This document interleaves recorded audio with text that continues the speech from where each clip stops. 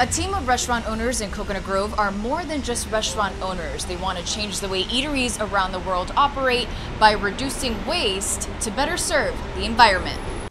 Pilar Restrepo, Josh Hackler, and Sebastian Vargas are the co-founders of Grass-Fed Culture Hospitality. They have two restaurants, Cruz Kitchen and Los Felix. Both locations aim to reduce waste.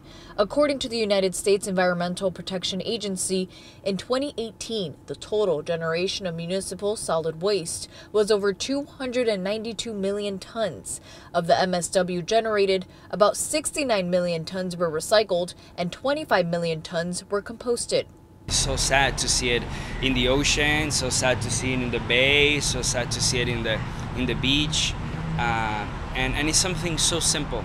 There are many benefits of composting. To name a few, methane emissions are significantly reduced. Compost promotes higher yields of agricultural crops and enhances water retention in soils. If you're able to separate plastics and hard plastics and soft plastics and glasses and cardboard, well then it's fantastic.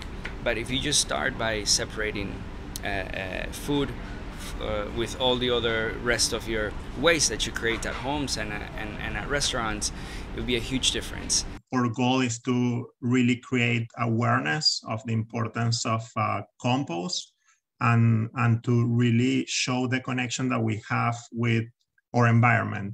When we compost, we're recycling, we're reducing waste, we are fighting climate change and global warming. We're helping out our ecosystem. The grass-fed restaurants are full of missions. The Leto campaign is a nonprofit created as the company's charitable arm, where a percentage of the sales will be offered to help single mothers who have lost jobs due to COVID-19. We provide $1,500, and they can either, it's wherever they want or they need help in. So for rent, for diapers, food, childcare as well.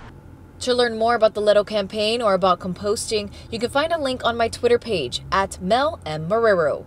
Melissa Marrero, Florida 24 Network.